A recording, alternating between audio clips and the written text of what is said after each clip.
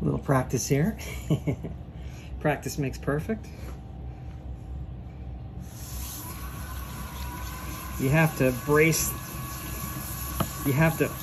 the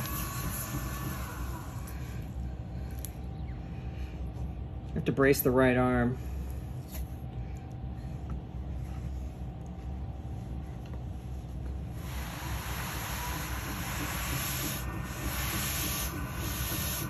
Gotten too wet.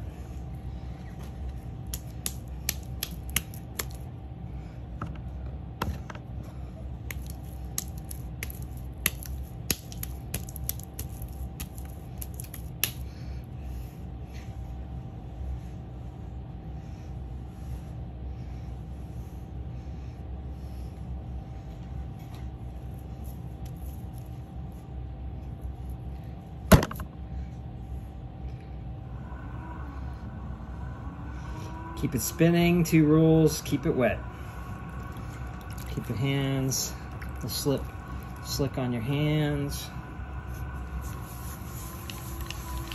Keep the right hand anchored, push down with the left.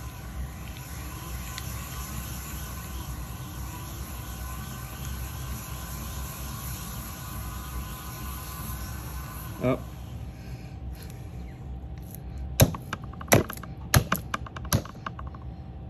Gotta take my ring off.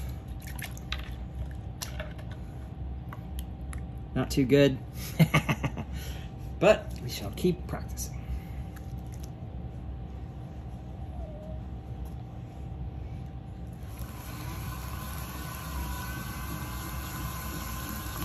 Now you push in to force the clay up,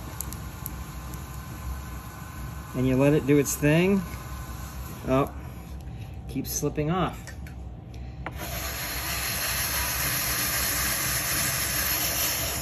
Got to get all that clay off. Raising up the cone.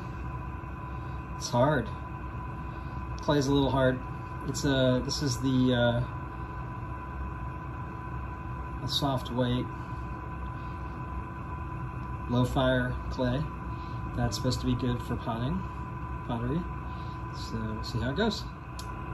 Okay, so this is my second time raising and lowering the cone.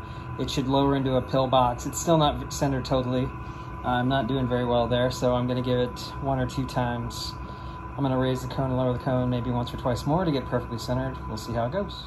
Okay, now I'm opening up the rim. I'm going to go down to 1/3 of an inch. It's still not perfectly centered, but this is just a practice, so we'll see how it goes.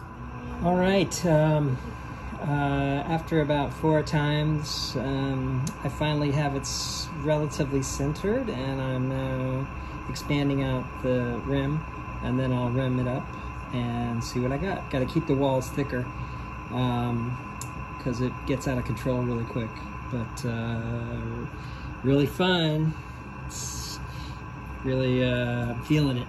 My hands are getting real tired, so I definitely have to build up some stamina in my hands. But yeah, so far so good, pretty fun. All right, so this will dry to leather hard and then to bone dry in about 3 or 4 days. And then I'll take it in to get glazed. I'll glaze it before I take it over to the kiln.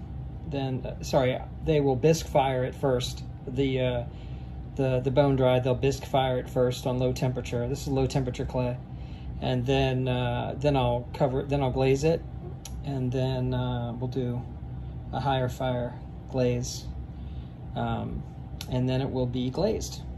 So it goes through like 4 or 5 different.